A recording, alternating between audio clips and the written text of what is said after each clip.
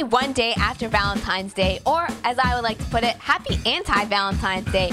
Why is it that we have this made-up day of the year that is so commercialized that we have to tell our significant other how much we love them? It comes around once a year. That's probably as frequent as the Raptors get a victory. And when you're single, boy, you have friends that love to want to set you up with someone, especially on Valentine's Day. Surprisingly, this happened to me yesterday at the Raptors game when this girl sitting beside me maybe had a little bit too much to drink but thought me and my coworker should hook up. And she did, however, suggest I should mingle with some big guys downstairs and maybe I could lure myself to getting courtside tickets at the next Raptors game. That's wishful thinking because it was just not gonna happen.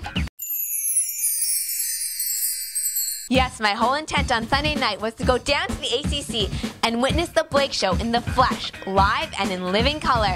And I must say, I was slightly disappointed because the Raptors defense saw what was coming and they all decided to back up out of the way so they wouldn't get posterized. And I'm gonna admit, the only pass I saw from the ball hog, Baron Davis, was an alley-oop feed to, of course, none other than Blake Griffin. Other than that, the Raptors were actually able to close out a game. Can you actually believe it?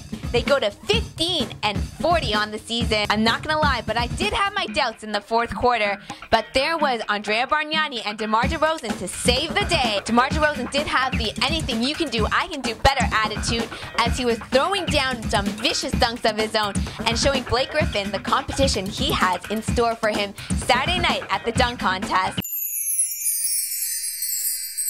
The struggles continue for the Clippers as they now drop 2 straight games to the Cleveland Cavaliers and the Toronto Raptors out of all teams.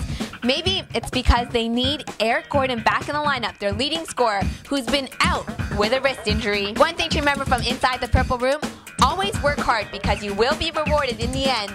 Up next for the Toronto Raptors, a date against their former franchise, Chris Bosh, who makes his arrival for the first time back to the ACC. Will he get booed louder than Vince Carter? Let me know your thoughts.